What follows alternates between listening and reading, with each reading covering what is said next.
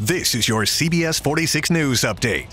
Good Tuesday afternoon. I'm Karen Greer. Right now, an emergency injunction involving a Dunwoody apartment complex destroyed by an explosion. About 80 residents have hired lawyers. One of those attorneys filed the injunction to stop the demolition. The DeKalb County Fire Marshal's office needed to inspect the gas lines today, but could not begin to do so until the natural gas was purged. Workers from Atlanta Gas Light finished that purge by mid-morning. Starting today, Lenox Square will start enforcing a new plan to enhance safety and crack down on crime at the mall. All visitors under 18 have to be accompanied by either a parent or adult who's at least 21 years old.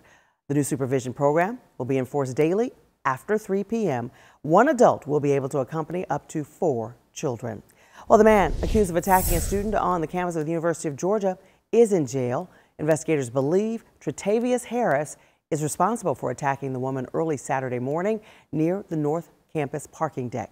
He faces several charges, including sexual battery, kidnapping, and robbery.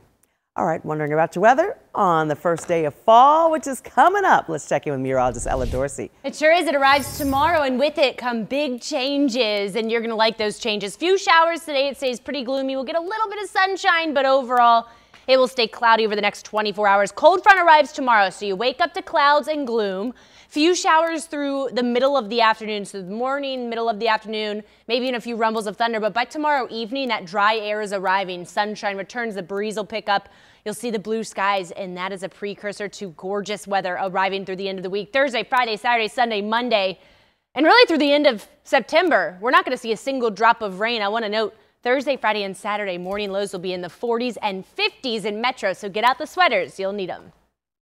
This has been your personal news update from CBS 46 News.